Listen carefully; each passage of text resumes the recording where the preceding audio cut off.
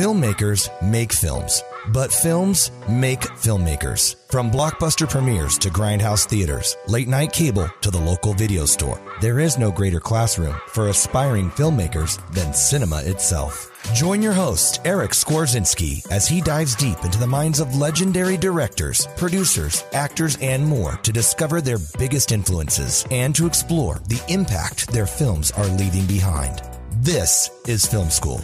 Grab your popcorn. Class is about to begin.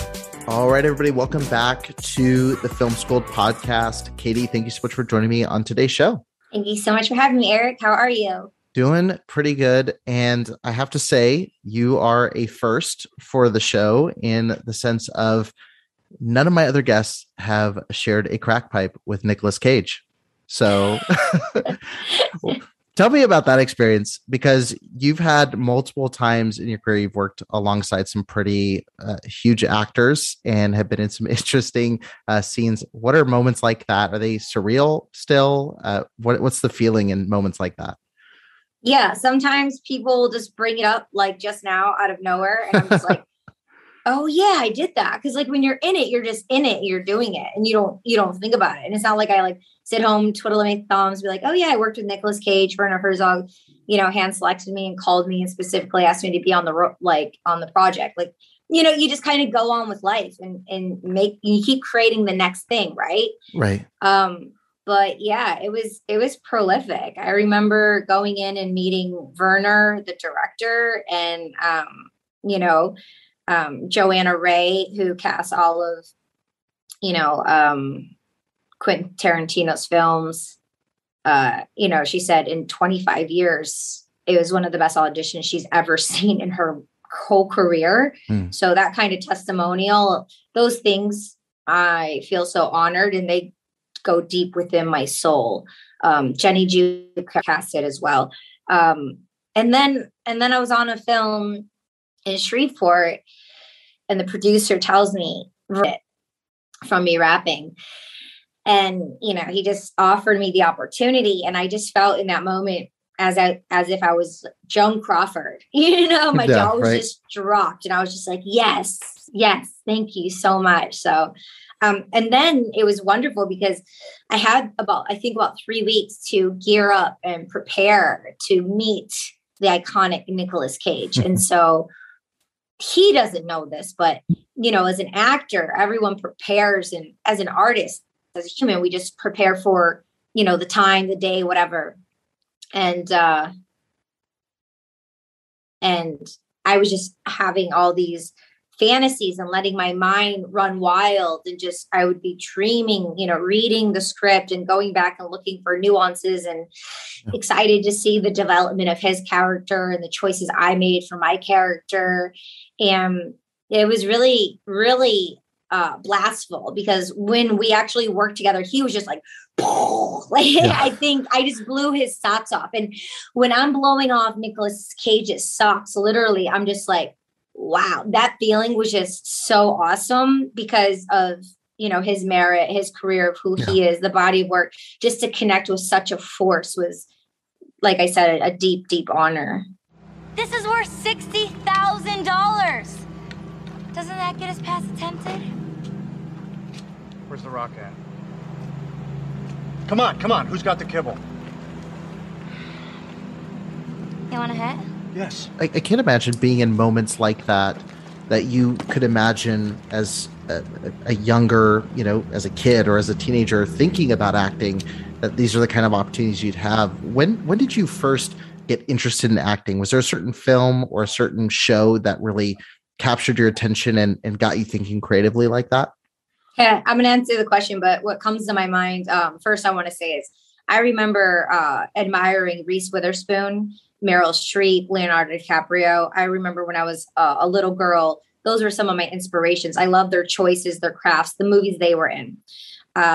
But taking me back to what actually got me involved in acting was Care Bears. I mean, I love Care Bears. I voice over act now, and I didn't know they were voiceover actors when I was a kid, but all the colors with the animation and it's acting, but I didn't know, that kind of acting, but it's developmental in such a way. But I guess that's when it really started for me. And I was just like, a kid in a candy store.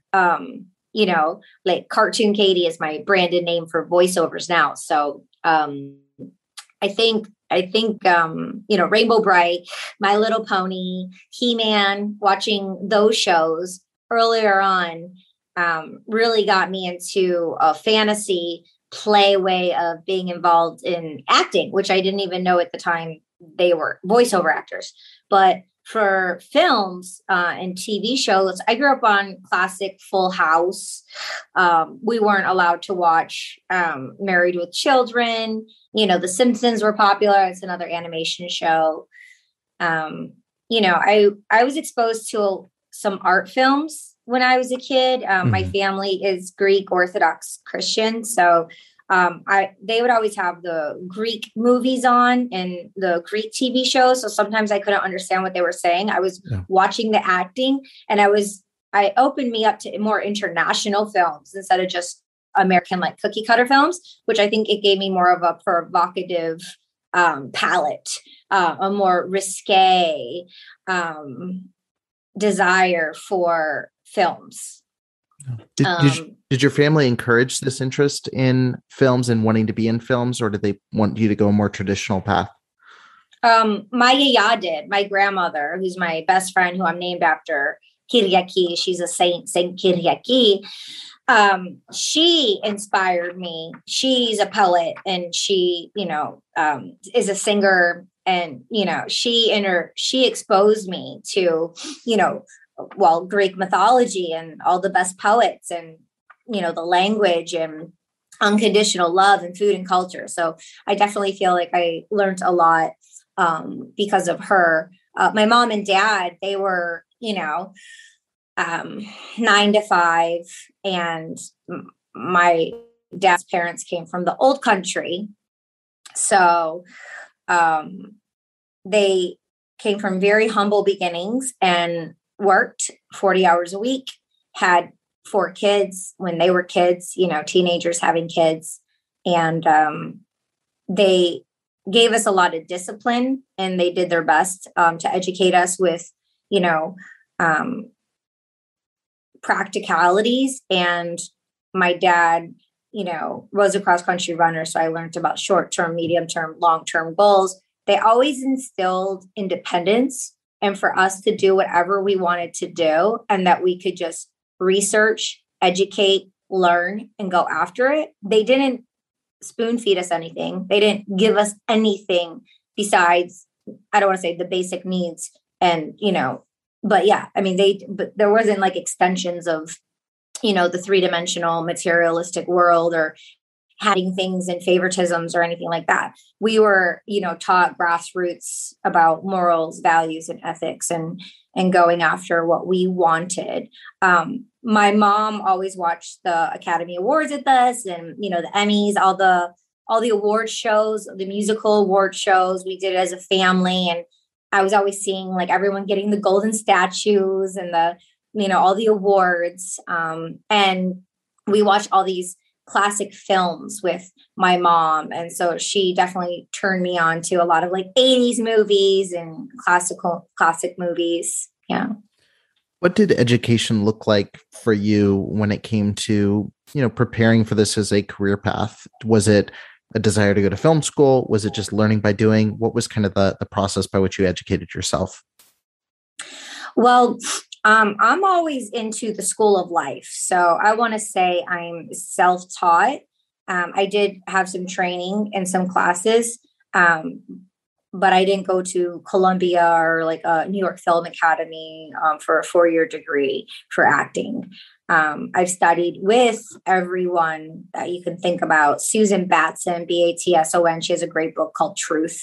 She's Nicole Kidman's acting coach for the last maybe over 18 years. Juliette Binoche, Madonna, Oprah. I studied with Leslie Kahn. She's great for comedy. Kahn. She's great for comedy.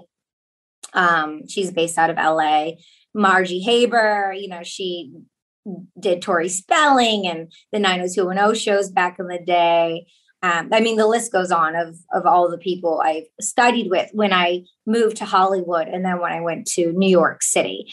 But prior to getting there, I took acting classes growing up in school, journalism, speech, communication, those kind of things. I won Miss Michigan Teen. So I sent as Miss Michigan Teen Motor City it's called. But so I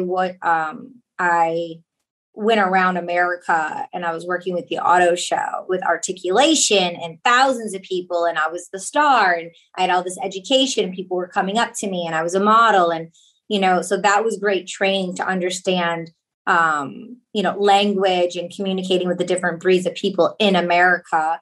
And it's what got me to come to California, which was really exciting, an opportunity. But I studied, in school and I took classes and then I met Gordon Michaels before I came to California. And he's in the entertainment industry. He's friends with Dylan McDermott. He's best friends with him. And he was on The Practice at the time. And he had a weekend workshop in Northville, Michigan. And I could only attend one day and I went. And it just takes one person. I mean, that's how it is. That's how it was then. And that's how it is now.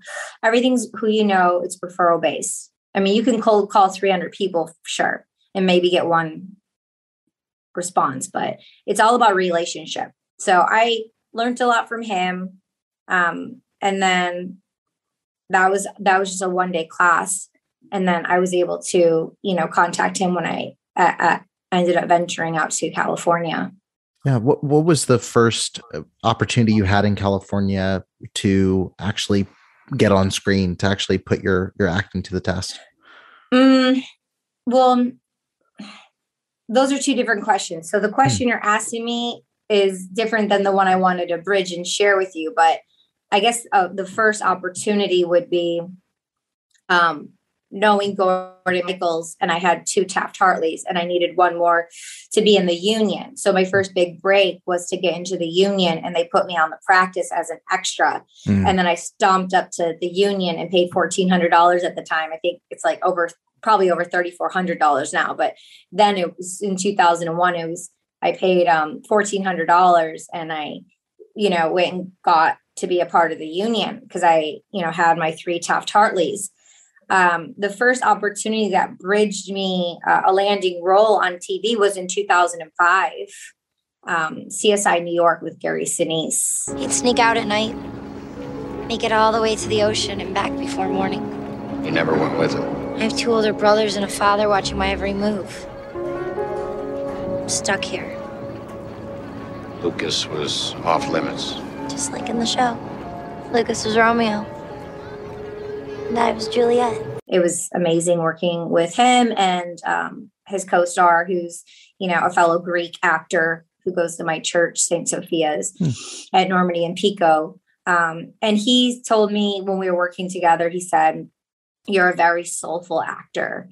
And so that was really amazing to have that golden nugget so early on in my career from Gary Sinise, who played in Forrest Gump. It was like, whoa, it was mind-boggling.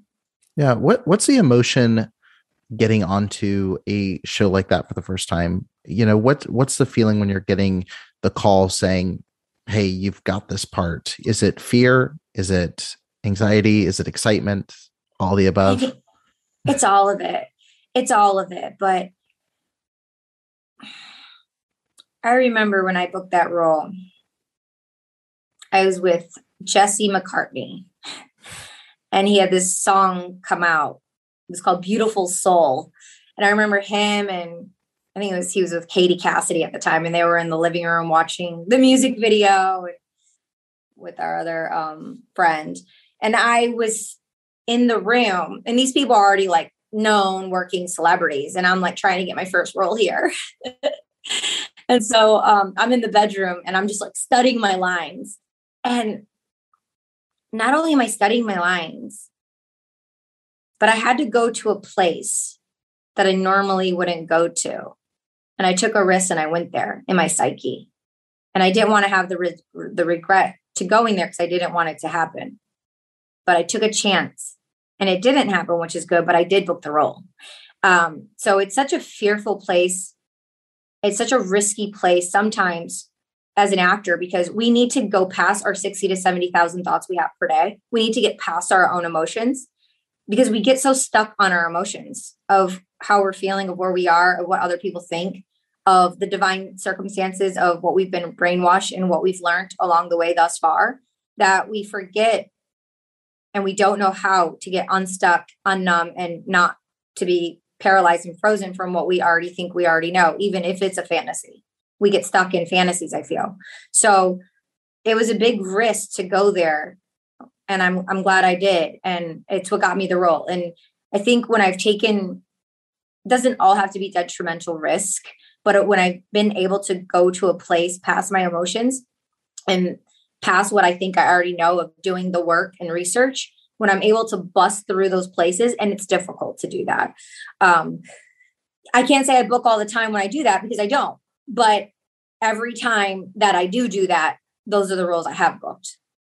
Where does the power of a performance come from, if not those immediate emotions and thoughts that we're experiencing? And we're grounded in those things. Usually that's where we're living, is what we know, what we see, what we feel in the moment. Where does the power in a performance come from? What place does that come from? Yeah, I mean, I definitely think if you're into pranayama and consciousness and life force, I mean, it's something macro and micro, bigger than we can really humanly understand and know. But there's a drive and a force, and there's a collective energy and consciousness about our every moment to moment choices and, choices, decisions that we make and that are made for us, that shape shift the moment that we have now. So it's not just the moment we have now, even though we have the power to make a choice. I feel like it's a collective choices that make up the right now. So that's going to ultimately fire your chi to have that forceful energy to be here, or it's going to, or one could be a bit depleted, like, based off of intentions and focuses and based on, I think, what we eat too. It's like we are what we eat. And so are we eating processed foods? Are you watching D films and E films, or you're watching A grade films, right? Are you eating like greens, and not, you don't have to be a vegan, but I mean, are you eating like mindfully? Are we aware of our environment, right? Of the toxic chemicals of our environment, of what's on the TV, of who we keep in our company. All of that makes or breaks our choices. Like, I mean, I've done a lot in my career, but also the certain things that haven't happened in my career are based off of, personal choices. But even that isn't quote unquote bad or good. It's just an experience. It's all energy. So from that experience of that energy, I can one day put it into a voiceover role or an acting role or into a poetry piece or to a song. So it's like, it's not like yes or no, good or bad. It's just, where are we choosing to put this energy? And if we're not making the choice, it's making the choice for us. So it's if we're aware of that energy, that power, that force we have, or if we're unaware. And a lot of people are unaware of their power. And a lot of people are unaware of what's happening. There's a lot going on in the world. It's difficult. You know what I mean? It's hard to keep up. And when we're in it, it's really difficult. So that's why it's really important to have a community of people who support us, who can be real in a gentle, kind way, in a healthy way, to make sure we're bridging healthier connections. And when that happens, then we're going to do, eat healthier and make and watch more quality projects, right? Yeah. And when you talk about community, how much does it help a performance or that mental headspace when you're working across from someone who is a Nicolas Cage, or you're working across from someone who does go to this other level, these people who are the best of the best? What effect does that have on you as a performer?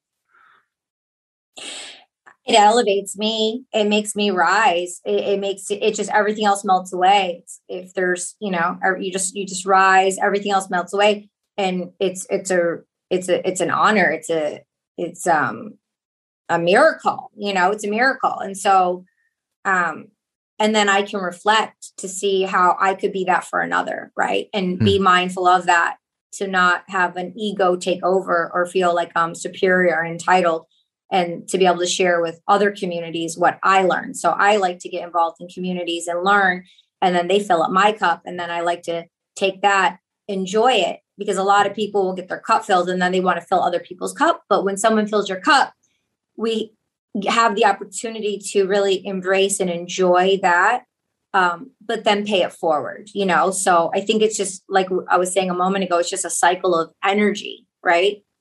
Yeah. What's the difference between, say, because we've all seen or heard of projects where, you know, there's this one-upmanship of, okay, I'm against this person, I need to stand out, you know, I need to be the person that runs this, you know, and I have to imagine in some of the situations where that you've been in, which are many, it's surprising, like how many times you've been across from someone who does, I mean, a Gary Sinise, a Nicolas Cage, a Jessica Simpson at the height of her fame, you know, It's Always Sunny in Philadelphia, sitting aside from comedic, you know, geniuses. There's got to be a temptation to try to do something over the top and draw all the attention to yourself, as opposed to working for the good of the scene. You know, what's the difference between bringing in energy and trying to help elevate everybody versus kind of bringing the spotlight on yourself? Hey, guys! Hey, Sarah. Hey. I am so glad you guys came. Well, we ran into a little bit of a problem. My brother, he was supposed to pick up the keg, but he bailed on me. Ah, that sucks. Yeah, it totally sucks. So, we were wondering if maybe you guys could help us out. Oh, you mean, no, I don't, No. jeez, I don't think that's such a good idea. Yeah, listen, it's one thing at the bar, you know, where we have control over you guys. It's like another thing. Oh, come on, please, you guys have been so cool. Yeah, we were just talking about how cool you guys were. Really? You were? This would be the coolest thing that anyone's ever done for us. Ever.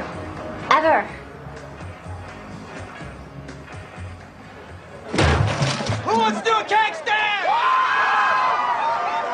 Oh, I mean, it's not about bringing spotlight on self at all, because it's all about doing the work and the craft of acting. Because being in Puerto Rico, working with Mila Jovovich and Steve Zahn, I don't need to put the spotlight on me. They know it's their movie and I'm coming in and I'm an accessory, and it's a collective that we're working together. Like when you get booked and you have your contract and you're in Puerto Rico shooting A Perfect Getaway, there's no proving to have the limelight on you. That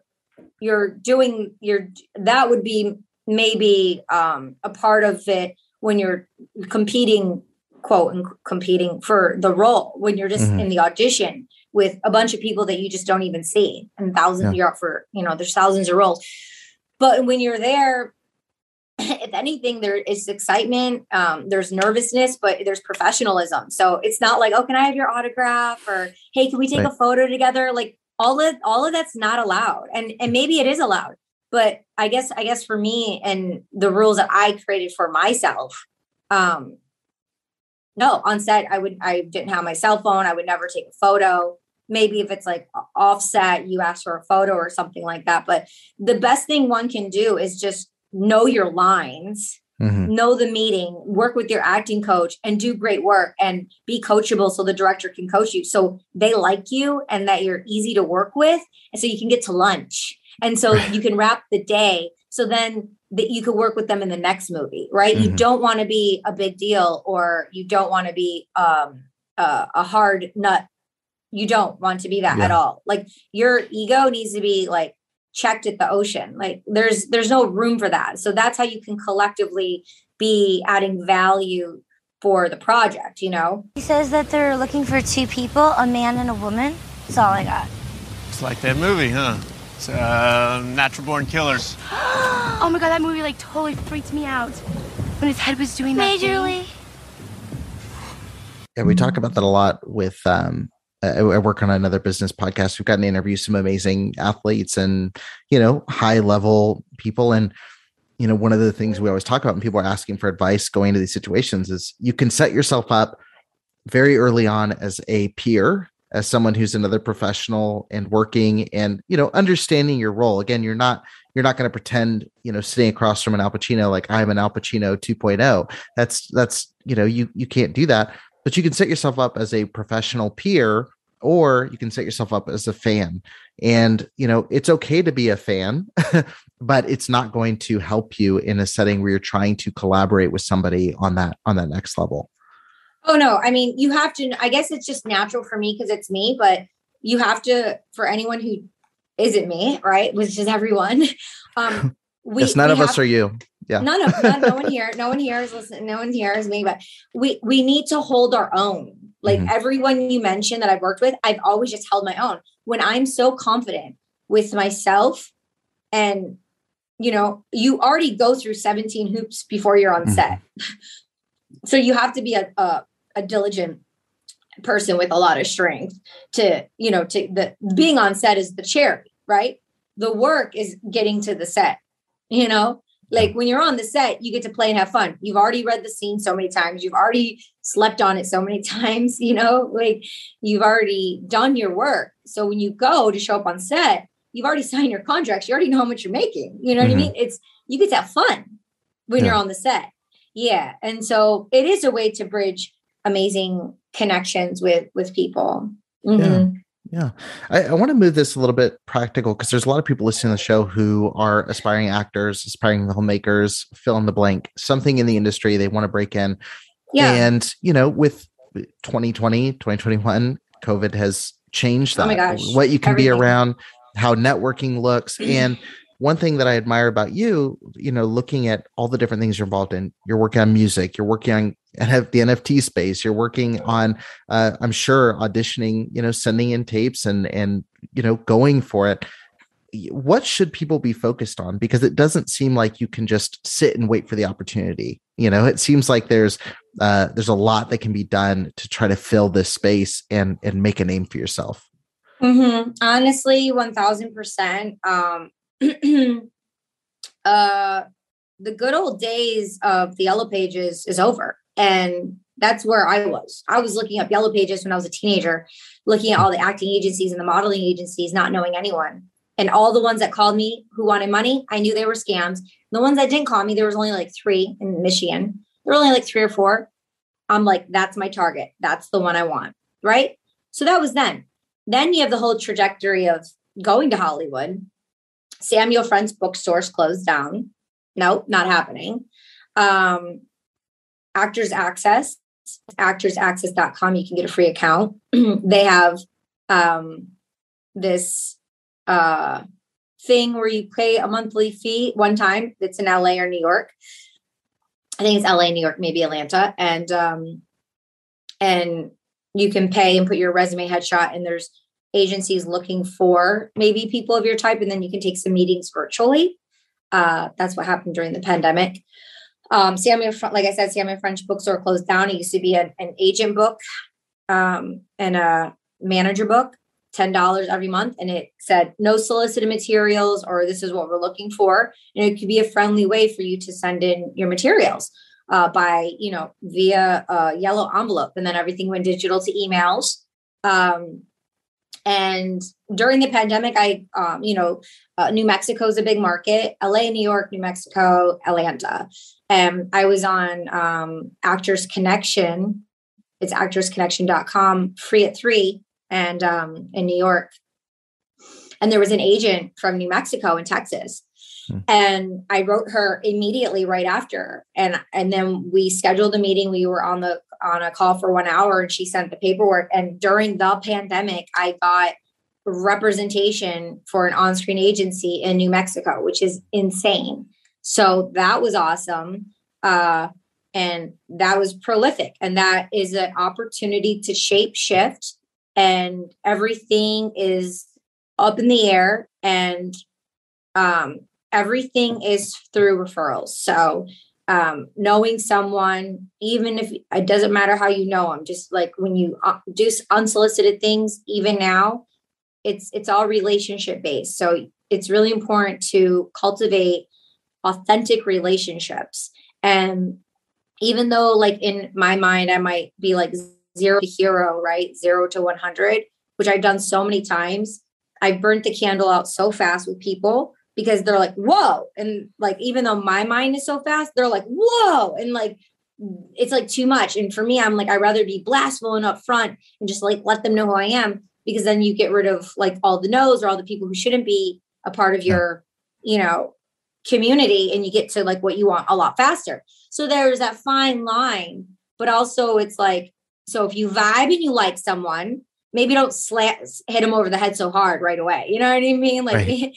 maybe just like, like you're like, okay, this is a cool vibe. Then nurture and grow that relationship slowly by, you know, having chats or going to the movies or just like talking about industry stuff or, you know, asking, you know, ethical questions of, you know, hey, what do you think about this? Hey, because if I'm stuck, instead of just being stuck for 30 days, you can call someone that can give you a piece of advice. And maybe in 30 seconds, you've gotten past that thing. And then your team building, your community building. And this industry is all about community, and the world is about community. And lastly, I want to say about this is what I just told you. Even for me, there's no going back. Like when I want representation, there's no going back to how it was, what I just shared with you. Mm-hmm. I am on the forefront with a bunch of people in the NFT space. I've been involved since 2018, and I am 1000% focused on my podcast being a NFT podcast. Season 4 of She's All Over the Place is women empowerment, exploring divine femininity, and giving community information to people in arts and entertainment and business with ethics, morals, and values through the blockchain, through crypto. And so that's on the pulse, and that's what's new, and that's what's forward. And so anything else in your mind, in my mind, is an illusion because it's already been done and it's not going to happen that way. So for anything to happen, you can take certain fundamentals and mechanics, but then apply it to the revolution, like the new, the future, what's next. I mean, CAA, it was in Hollywood Reporter. They did a deal with CryptoPunks. I was just at Art Basel, and there are so many, like Vayner Media was there. Mm-hmm. I met the president, Jessica, who's the president of Vayner NFT, and they want more women in the space. But there are a lot of people from art, music, fashion, TV, film, like all there, you know, and that is, there are people who are already doing deals with the blockchain for their films. Like there's already deals happening. So that's the way to move forward.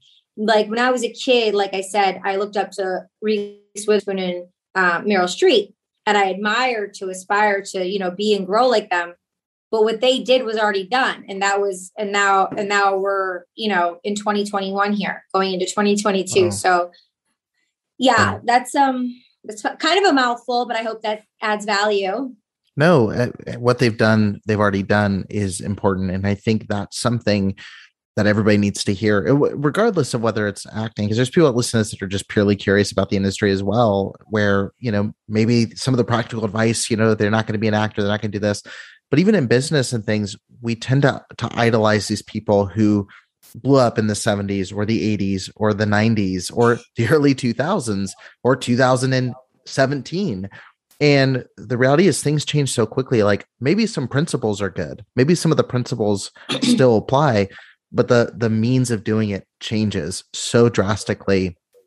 And I think what you're sharing is such a valuable approach for people to listen to is how can you be on the cutting edge of the next thing, NFTs, whatever that looks like, social media a few years ago, you know, I mean, it boggles my mind that there were actors who were reticent to get onto social media, you know, when it first came out. You know, you have to take those jumps.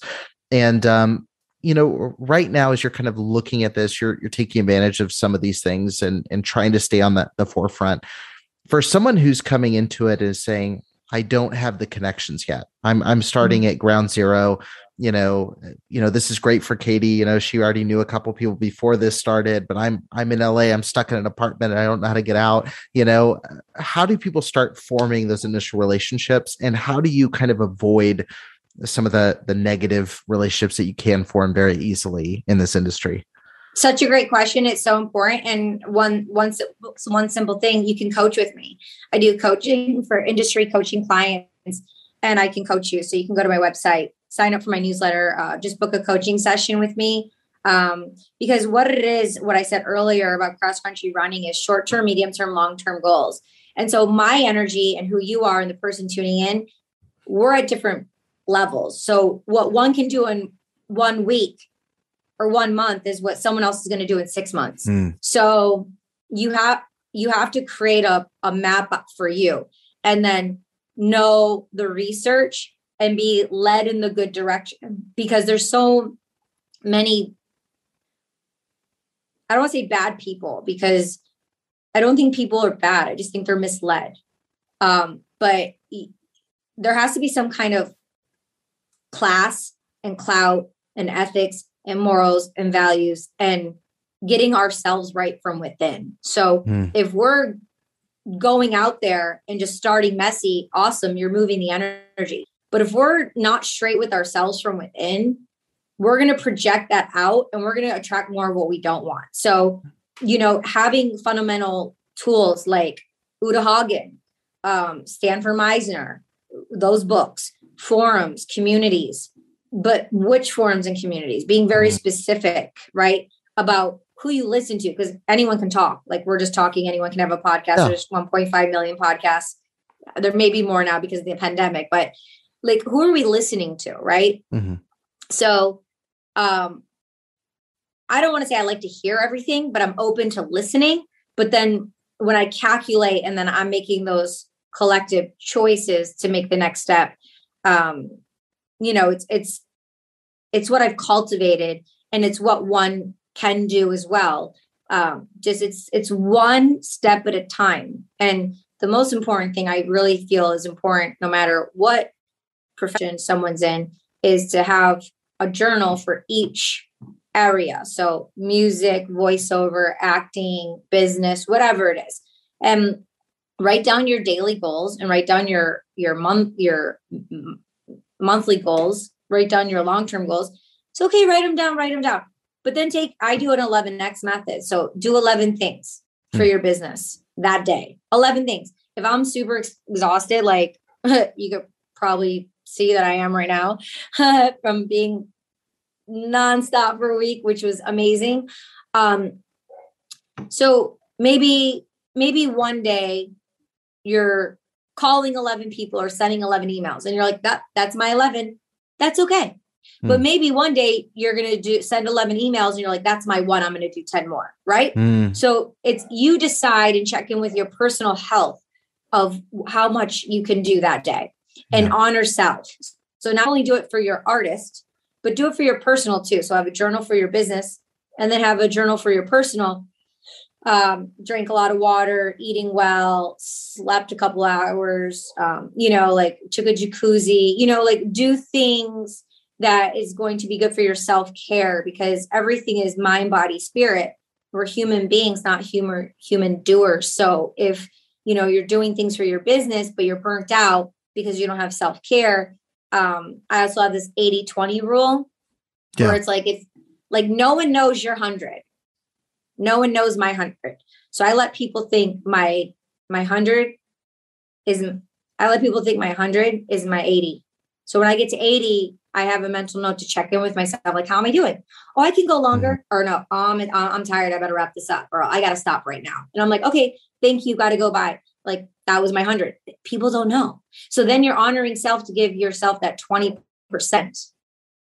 And then, and filling up your own cup. So we're not doing the burnout thing that became so popular, for how long that's been going on, but it's a, epidemic everyone's been talking about. Burnout that hustle culture. Yeah. No, there's a way to do it that's healthy. There's a way to grind. And I think, doing that, or doing the Pomodoro, 20-minute bursts of doing a certain task, or, there's a lot of different methods to kind of, keep that burnout at bay. Especially when you're working by yourself. Cause like, even just that, like that isolation, working by yourself, or working, up in I'm sitting up here at a desk, if I sit here all day for 8 hours, my productivity slowly starts going down. Taking a walk, grabbing water, like all those little things help kind of reboot you a little bit so you can get back to it. Before we go into our kind of final rapid round here, I do want to ask about your work with music, because I know you just had a solo album released. Can you just talk a little bit about that? What people can expect from that? And I know I'll have a link in the show notes where people can definitely check that out. Yeah. Great. Thank you. Dreamland 1111, it's streaming everywhere. And I grew up in the EDM culture in Detroit, Michigan, going to all the parties. as a kid. And so I love future bass and jungle, and I love dubstep. And so this album is about exploring divine femininity in all genders. And so it kind of couples with the podcast coming up. But I shot 2 music videos. One's called Dreamland 1111. One's called Miracles Go to Mars. So you can have them in the show notes if you want the videos, but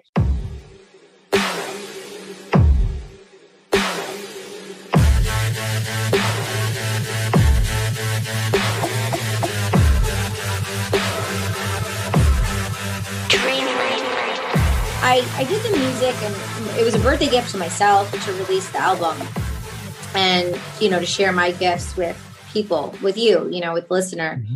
And I did the video and I landed in LA, and it just manifested, and it became 2 videos. And it's like something I can put on social media because of what you were saying earlier with social media. What we were talking about is like, a lot of like directors and casting directors and people in the industry follow me. So when they see you, it's like, oh, what work have you done lately? Like, what work have you done, or what have you been in? So if you take, if you have good aesthetics and quality content and you put it out there, then it's like, oh, okay, here's my music. Here's a video that I directed, produced, starred in. It's my voice. I do voiceovers and acting. A director, producer, casting director could see that and be like, oh, wow, this would be good for this TV show episode. Or, oh, I remember I saw this girl and it was that vibe. And then they look up my account and they could call my team and then book me on a union project. So being creative and putting the content out there, or you're putting it out there, people see it. And it's a way in the 21st century to let people know who you are, because we're all yearning to be seen, to be heard, for our ideas to be produced. So if I'm a producer, if you need something produced, call me. If you're not a producer, find a producer in your community, coach with the producer, find out, an outline of what you need to do to make it happen and get past emotions and just do it and show up and do it. And then, because what happens is you have an idea and it ruminates for 5 months, 5 years, 10 years, and it's not done. I've done it. I know. But like when I get myself a hard stop, like I'm going to do this. This is the hard stop. And however it is, that's how it's going to be. And I'm going to be done with it. So I'm going to move on to something else. Or I might need another week or 2.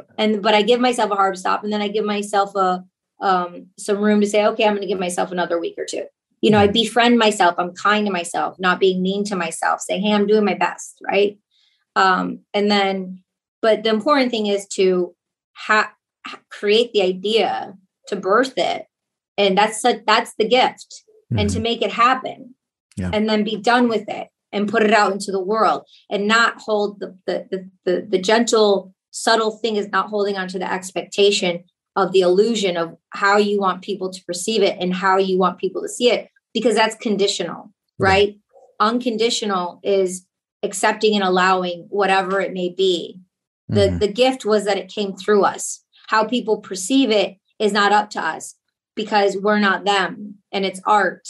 And the gift is having someone else feel something that we've made. But how can we see that if you're not putting it out and you're not taking actions to make it happen? Right. Yeah. Even if it's an imperfect action, even if it's not everything you imagine in your mind it could be, because it never will be, just taking that step, putting it out, and just on a practical side, like if you're connected with producers or actors or people you want to connect with, agents, whoever, and they see you posting, every week, or posting a podcast episode or doing a YouTube short, like you're putting yourself at the top of their mental Rolodex every single week. And that alone is worth the time to keep it out there. Look, this is super helpful. And I know there's a lot of people pulling practical information. I want to move into our kind of rapid round and run through a couple quick questions. Curious to hear your answer on these. First of all, if you were given the green light to remake any film, what would you choose and why? Oh, Clueless, because I just love Alicia Silverstone. Everyone said, probably narcissistic here or egotistical, but everyone always said like, oh, like, you know, you look like a young Alicia Silverstone, you look like a young Alicia Silverstone, but I love fashion. It was a lot of fun. It just seems like a time in life where I was like this little girl with little girl dreams. And like, I just thought it was like so cool, you know, everything about it. So it probably, I don't want to say how it would look because it was timeless, but Clueless would be a fun one to be able to get my friends involved and make it together. Cause I definitely have a Clueless crew. Who do you think is the most underrated filmmaker working right now? That's a really good question. Underrated. Maybe Lars, you know, he did Nymphomaniacs. He's the director from Denmark. Probably Lars. Yeah. I love him. Yeah, he's definitely not a mainstream choice, but he's putting out some interesting stuff.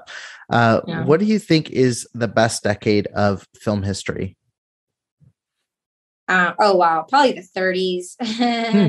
Yeah, probably the 30s. I spent a few Christmases ago for just 2 weeks. I just watched Charlie Chaplin, 1930s, 40s, 50s. I was just marathoning all the films. It was great. It just really moved me. Yeah. Is there something about that period that you really like? Is it the dialogue or what is it that really stands out? The language, the dialogue, the cinematography, everything was like a lot of it's black and white. You know, just the language and the way they communicated with each other was just really eye-opening to say where we were and where we are now, you know, as a species. Yeah, right. 100%. What is a movie that people would be surprised to hear that you enjoy? A movie? Yeah. That they would be surprised? Can I tell you my favorite movie, or is that a different question? No, it can be your favorite movie. But it would be typically like if someone knows you love Clueless, but they're surprised that you love this movie because it seems so out of character for you, or it doesn't seem like something you pop on a Friday night. Well, Amadeus is my favorite movie. Gotcha. Yeah, Milos Forman. Yeah. So I don't know if someone would be surprised but I love classical music. So I grew up on classical music. So maybe someone would be surprised about that.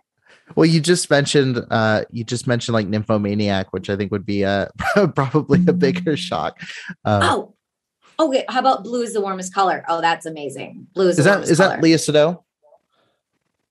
She's the main. There's two. One's Greek, and I'm not sure if that's her name. The other one. Interesting. Blue is the Warmest Color is amazing. What of your performances do you think is the best representation of you as a creator? And this could even be your music that you just put out. It could be a certain role. It could be, it could be something you've written. What do you think is the best kind of purest representation of you as a creative? What comes to my mind is when I was on Cold Case, because I played a poet, and first and foremost, out of everything, I'm a poet. So that's what comes as my intuitive hit. If someone took my poetry away, I would totally be in a mental hospital. Well, you've given a lot of invaluable advice on this episode, but I have to ask, what is the number one piece of advice that you would give to any aspiring filmmaker that's listening to this episode? Oh, invest in yourself, 1,000%, in every which way, even financial. I would invest in myself in acting classes and coachings and research, audiobooks, networking, my time, watching movies, everything. But I would not invest in myself, for example, like just putting $5,000 down or something down to make something happen for me. I expected it and wanted it from an angel investor, from a man. When I was a kid, I was taught like I was a man's world. So I would look to men as role models, and that's completely changed now. But I looked for the validation outside of myself. So I implore you to look from within. And even if you don't have the means, and I many times haven't had the means, just take the risk, take the fall. And very poetic, you'll see it was worth it after all. But like I said earlier, one step at a time. And if you just, how is that going to happen? How am I going to raise the 5,000? How am I going to raise the 300,000? How am I going to raise the 3 million? But if you just are in your head and we just don't take that first step, we just take the first step to being messy. We start talking to people. The past starts to shape shift different ways, and allowing not so much control over it and allowing it to be more open. We open ourselves to the universe, where the universe will take care of us, and they do provide. And it may not be the way we want it to, and it may not be what we thought it should be, but we have to have a deep faith in knowing that it is divine intervention of how it's supposed to be, because it's a lot to decipher if it's ego or if it's something we really want. So, getting clear on those things, if it's for the ego, and doing the self work. So there's so know thyself, right? Socrates, know thyself. So internal work and trust self more, have more faith with self, and be involved with people like me and communities to take those actionable steps. Because like I said, the exterior thing is just, it's a dead end. It's a dead end. Know thyself. Well, Katie, thank you so much for letting us get to know you a little bit as well, and for giving so much really helpful advice and practical, tactical advice for people who are listening, who are wanting to find themselves in some of the positions you've been blessed and worked hard to get to in your career. And I hope this isn't the last time that we chat. Yeah, definitely, Eric. I'm so grateful, and let's connect again when I'm on a show or something like that. Yeah, or definitely. Come back on and show the people what's up. For sure. Sounds good. Cool. Thank you so much. Thanks for listening to the Film School podcast. If you appreciated the content on the show, don't forget to leave a 5-star review and hit subscribe so you won't miss a single episode.